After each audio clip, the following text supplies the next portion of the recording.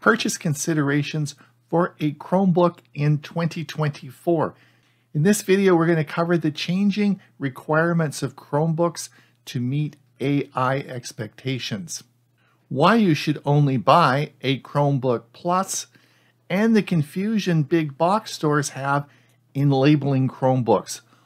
I'm Ron Brown from Tech for Senior, and today we're going to talk about purchase considerations for Chromebooks in 2024. Last year I made a video about purchasing Chromebooks in 2023. I'll put the link in the description, and I would encourage you to watch that video before watching this one. Today we're going to focus on the three issues I discussed at the beginning. Those issues are very important to consider before purchasing your new Chromebook. I have been a passionate user of Chromebooks since they left the school system many years ago. I currently own a Pixelbook and had the opportunity for 3 years to make a series called Learning Chromebooks with my partner in Tech for Senior, Huey Poplock. I'll put the link below in the description. I think there's a lot of good information that you might want to watch if you're a new Chromebook user. But sadly, my Pixelbook is coming to the end of its days and I'm looking for a replacement. There are certainly a lot of choices on the market today.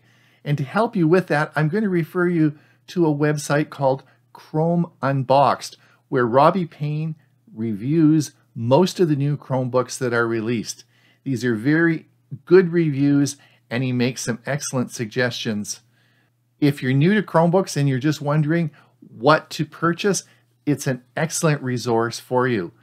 Now, currently in 2024, Chromebooks with their sophistication have become a replacement for your desktop PC. In looking at the various choices you have, it is important to set a budget, and I believe the budget should be set at somewhere between $300 and $500 US. More to come on that in a moment. I would like you to be very careful about purchasing refurbished machines that you'll see on Amazon. Chromebooks originated in the school district and still remain a very popular choice. The school districts will usually lease these machines from leasing companies who build them with specific goals for the age limit that they will be used for. The problem with this is when the leasing time is over, these machines are put up for sale and often refurbished and sold either on eBay or Amazon. These machines often have limited functionality with either a few external ports or low-res screens. These will not be a suitable machine to be an alternative for a PC. So be very careful with that. Yes, you can buy a $99 Chromebook, but I don't think you'd be very happy with it. Now, I wanted to take a moment to discuss the future of Chromebooks, which I feel at this current time is uncertain. In my goal today, I want to give you the best advice for purchasing a Chromebook that is going to last for a number of years. Let me explain what's happening with the changes in the computer industry. Now, you've heard of something called AI, or artificial intelligence. This has changed the way we use computers and certainly the way they're made.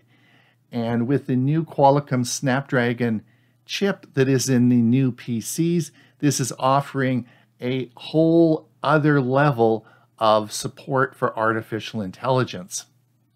Now, in order for Chromebooks to stay relevant, they too are going to have to change quickly. Yes, I understand you can use artificial intelligence, Gemini, ChatGPT, or Copilot on your Chromebook.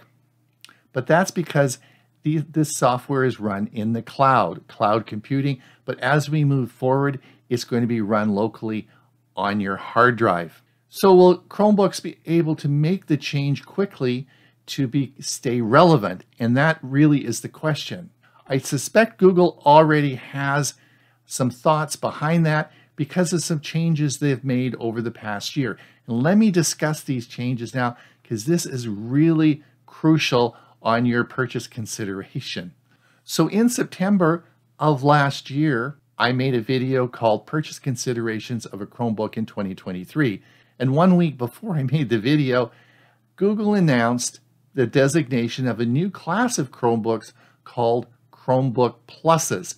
And I'm going to put the specifications on the screen here, but these are the specifications a Chromebook must have before they're designated as a Chromebook Plus. I suspect the reason for this was because they wanted to make it easy if you wanted to buy a Chromebook that was truly a PC replacement. You wanted specific standards, and as long as you bought a Chromebook Plus, then you would have those standards, and it would be an easy way for you, the consumer, to be able to identify those machines. I initially thought this was a great idea and supported it until Robbie Payne from Chrome Unboxed started reviewing some of the OS updates in Chromebooks. And the comments that he was making are like, this is an AI feature only available on Chromebook Pluses. So now we have two standards in the Chromebook world. One is a regular Chromebook and the other is a Chromebook Plus. And as we move forward in the next year, there will be many updates, usually monthly updates, in the operating system. And some features will be available to those who have Chromebook Pluses, and some features will not. So this is why I feel that it's very important when you're considering a purchase of a Chromebook that you choose the Chromebook Plus, which would put it as a higher end on our budget scale. But in order to stay relevant, I think this is going to be very important to do. So when is a Chromebook Plus not a Chromebook Plus? A little riddle for you. This is so important in your purchasing of a Chromebook Plus. Let me explain the answer to that riddle. So my Chromebook is a Pixelbook, and sadly, after 7 years of service, the battery is non-replaceable and starting to give out. And so I'm looking for a replacement, and I have chosen the Acer Spin 714. This past few months, Acer has brought out a Spin 714 Chromebook Plus. Yes, exactly what I want. The Acer Spin 714 has been a top pick on Chromebooks for 4 or 5 years straight with Chrome Unboxed and Robbie Payne's reviews. It is a solid Chromebook and an excellent replacement for my existing Pixelbook. I do want the new version, which is the Chromebook Plus, for the reasons that I've just described. Unfortunately, it's not available in Canada. It is available in the US, but not in Canada. I can't find it on Amazon. It's not available on any of the sites I looked at. And I even phoned Best Buy in Seattle, and they will not ship it out of country. So it's not available in Canada, but to my surprise, Costco on their online website in Canada has a Acer Spin Chromebook Plus. I was ecstatic about this and so pleased that I would now be able to get my computer. Now, Robbie Payne in this diagram here is explaining the difference between the old Acer Spin 714 and the new Acer Spin 714 Chromebook Plus. These are two distinct different machines, and the newer model, the one I want, indeed has a different chipset. Again, I'm trying to hedge my bets on what's going to happen with Chromebooks. So I want to make sure that I get the Chromebook Plus. So to my delight, as you'll see in this Costco ad, it says definitely a Chromebook Plus. I ordered it. I was excited, but I was skeptical because Costco usually doesn't get current models of machines. They're usually a little bit older. So when it arrived, despite having the clear label on the invoice that it was a Acer Spin 714 Chromebook Plus, it was not. The box did not say Chromebook Plus on the side, and the Chromebook Plus designation wasn't on the machine. I phoned Acer, and they ran the serial number, and it was the old model. This was clearly mislabeled. Or was it? In this diagram, you'll see Google's site that lists Chromebook Plus designations to older models of Chromebooks. So if you have a Chromebook that is a year or two old and it meets the specifications of a Chromebook Plus, Google will designate it as a Chromebook Plus on this list.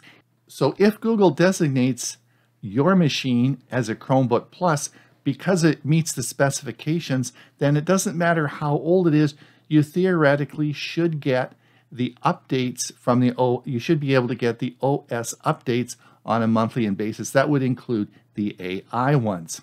Well, we're not sure about that because the architectural of PCs had to change quite a bit to allow this to happen. And I suspect in Chromebooks that will be the same. So I feel Costco certainly mislabeled that, and I'm sure glad of their return policy because it got returned the next day. So here's my advice to you.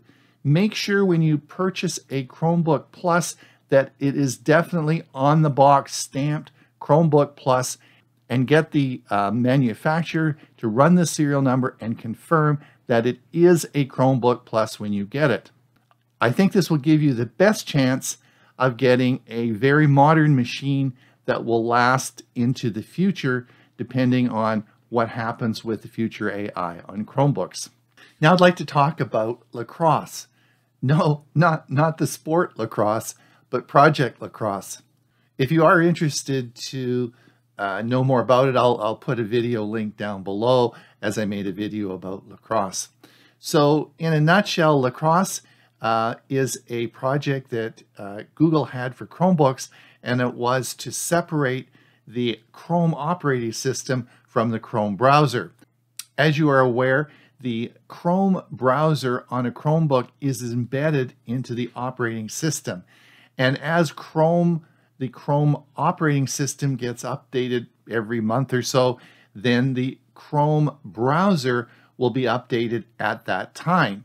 But in actual fact, those of us who have PCs as well note that the Chrome browser often is updated every week. They're very aggressive with the updates, so it is dissimilar, and the version numbers never match the Chrome browser on a PC with that of the Chrome browser on a Chromebook. So what happened was Google decided to separate the Chrome browser from the operating system. And you could turn on this as an experimental feature, and it was called Lacrosse.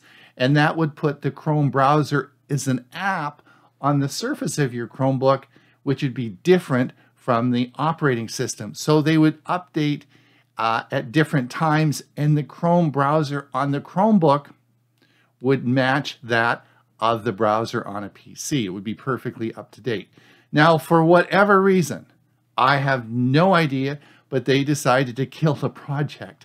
So Lacrosse is dead, and it's not going to be, it's not coming. The Chrome browser will stay as part of the operating system.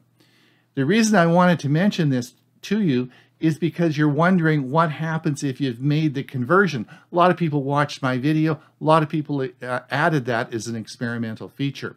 Now, what will happen with version 128, it will all be turned back to the way it was. I'm not exactly sure what the menuing system will be, but what will happen is you'll do an update and it'll all go back to the way it was.